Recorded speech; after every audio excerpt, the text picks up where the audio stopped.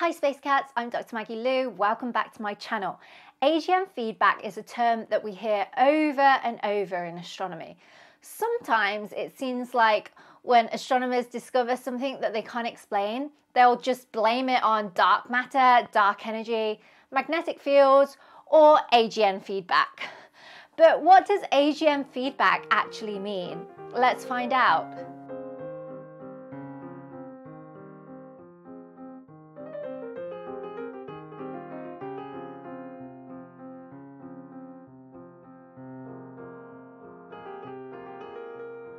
AGN, or active galactic nuclei, are active supermassive black holes at the center of galaxies.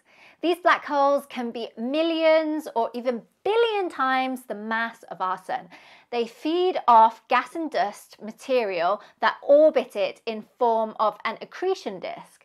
And this drives the huge jets and winds that give them their name, active galactic nuclei. The jets can be as small as just a few light hours across, but stretch up to hundreds of thousands of light years into space. The emission is so bright that they can be seen from the ground across all different wavelengths, from UV to radio waves. On the other hand, quiescent black holes, those that are inactive, do not emit this kind of radiation. AGNs are so powerful that not only can they shape the host galaxies that they reside in, but also the galaxy cluster environment that the host galaxy lives. In particular, we know that in order to form stars, we need to have a dense concentration of gas and dust known as molecular clouds. These regions are extremely cold, just above absolute zero. That's the coldest possible temperature. And this is when the gases will become molecular. Their atoms bind together to form molecules. Eventually, when their mass exceeds some critical density, they'll collapse under their own gravity to form stars. In galaxy clusters, we have this intra-cluster medium, a rich, hot, dense gas that shines brightly in X-rays. And the brighter it shines, the cooler it is, because this process of thermal radiation causes the gas to lose heat. So we know that as we approach the center of galaxy, usually this is where you have a massive galaxy called the brightest cluster galaxy, or BCG for short. Inside of it also lives a supermassive black hole. The gas in the center is getting denser and cooler because the center of a galaxy cluster is X-ray bright. So it's at this center where you expect a lot of star formation because you're funneling all this dense cold gas that are the ingredients to form stars. This BCG should be bright and blue because of the amount of star formation that should be going on. But strangely enough, BCGs are not. BCGs are what we call red and dead.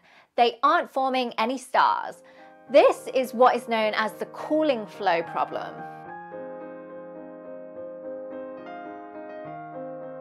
So one solution to the cooling flow problem is the theory of AGN feedback. This refers to when the intracluster medium cools, it contracts and it becomes more dense. This not only leads to star formation, but also AGN activity. So there is material to feed the black hole. The feeding leads to an outburst by the supermassive black hole. Think of it like a huge burp. This drives the jets and winds and plasma into the intracluster medium, and it's so energetic that it heats up the intracluster medium, preventing it from cooling and cutting off the food supply to the black hole. So eventually the AGN activity stops, allowing the cooling of the intracluster medium to start again, and then you have this continuous feedback loop of this process. In other words, you can think of the supermassive black hole as a thermostat. They are regulating the temperature of galaxy clusters. Based on the observations of these systems, astronomers have been able to determine that only 1% of cooling gas ends up forming stars. In practice, however, the AGNs are still not a solved problem because theorists who model galaxy clusters with simulations still struggle to set the right amount of AGN feedback to form the number of stars we see in the observations without messing up other observable properties of galaxy clusters.